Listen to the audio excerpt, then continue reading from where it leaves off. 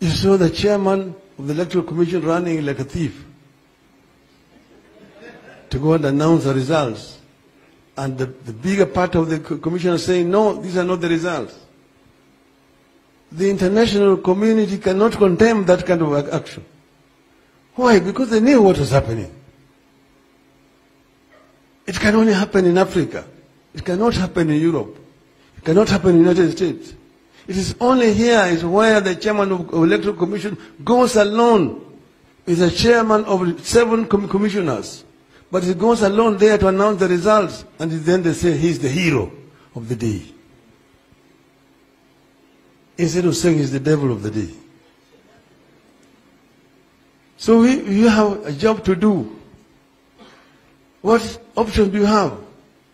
One of them is not surrender.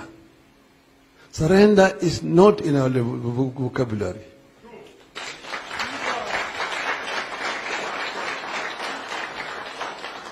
We must say that, as we are saying, that the African democratization project must move on.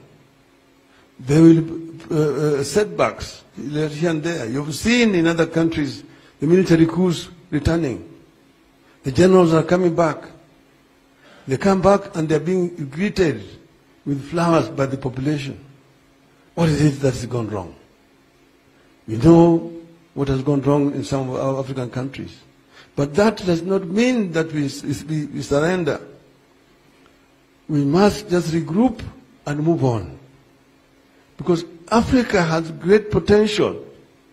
The richest continent in terms of resources is also the poorest. Why? Because true African democrats who believe in Africa and using African wealth for the benefit of the African people have not been able to get power to do so.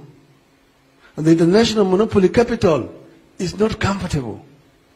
When you're talking about making Kenya a manufacturing hub to supply the whole of the Eastern and Central African region, those people are not happy with you.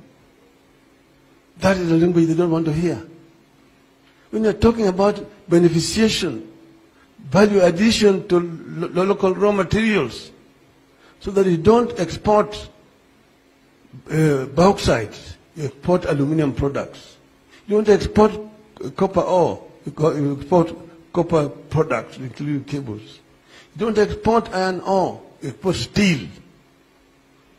You don't export, there's coffee seeds, you talk processed coffee, and so on and so forth. That is going to competition against international monopoly capital. And that is the problem that we are going through. That is the reason why they don't want us to go in there. But we cannot forever remain servants of international monopoly capital. Africans must rise up. And there is a solution to this.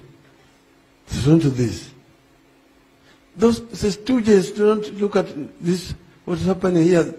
Basically, stooges have been used. But if this does not work, this other one will work. And we know what will work. That's why we are saying that, comrades, there's still work to do. It is work in progress. Comrades must come together, gather together and move forward. Victory is coming. Victory is certain. We have a right.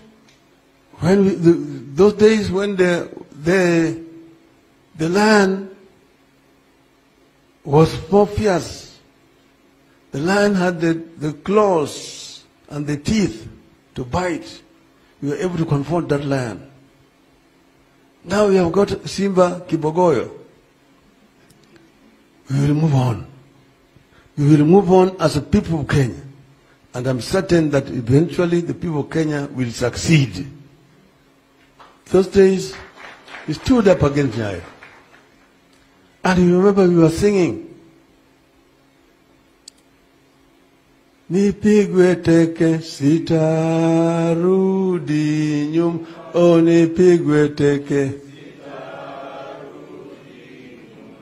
nyuma, nipigwe jela rudi nyuma unifungwe jela. Nipelekwe shimo, nipelekwe Naivasha, hata Nyayo waseme, hata Nyayo waseme, hata Nyayo waseme, sisa tutarudi nyuma. Hata Nyayo waseme, hata Nyayo waseme, hata Nyayo waseme, sisa tutarudi nyuma. Comrade power. Aluta continua. Aluta continua.